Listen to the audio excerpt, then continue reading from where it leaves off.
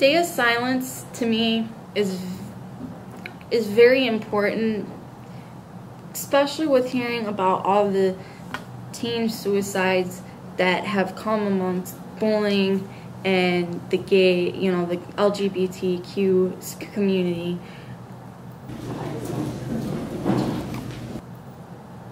Why bully someone just if you don't have nothing nice to say, or don't even want to know that person's there? Just ignore them, or just get to know them before you judge them, because that could be one life you save.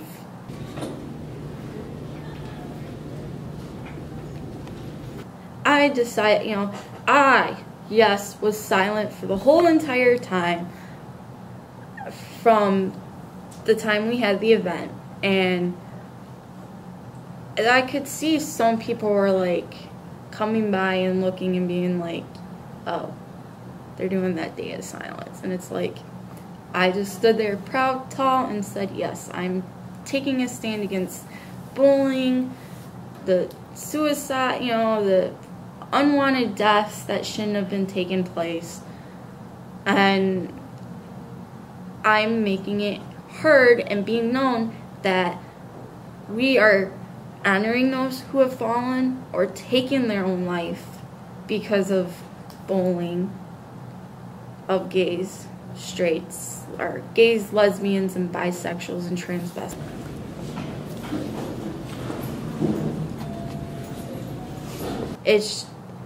To me, it was powerful that I knew that any of us who took part in the event got our word out by staying silent.